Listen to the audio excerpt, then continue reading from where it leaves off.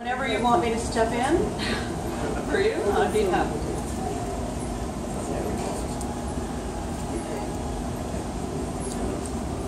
So,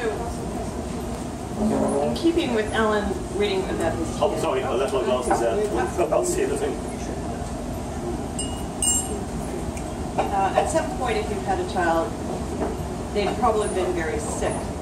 And I have 3 children, and at some point, they've all been very sick. And so this is for my children. Sometimes my daughter's anger outweighs mine. She throws it around, a sucker punch flying over my head, barely missing my temple.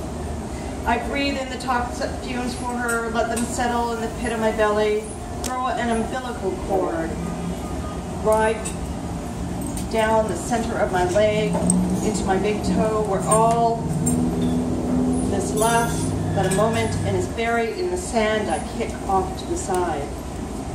Sometimes my daughter's anger outweighs mine. There's no one who makes her laugh. The joy in her life seems to have vanished with the illness consuming her gut. If I could take her anger away, I would. But she has cut me out, exorcised me as though I were the demon filling her limbs with black magic. Sometimes my daughter's anger outweighs mine, and the house's walls begin to cave in with the fear that she will not survive this week. With her stubbornness keeps us all hoping she will recover soon.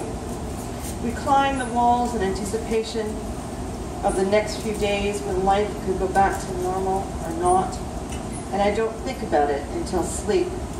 I sleep when she sleeps. Sleep.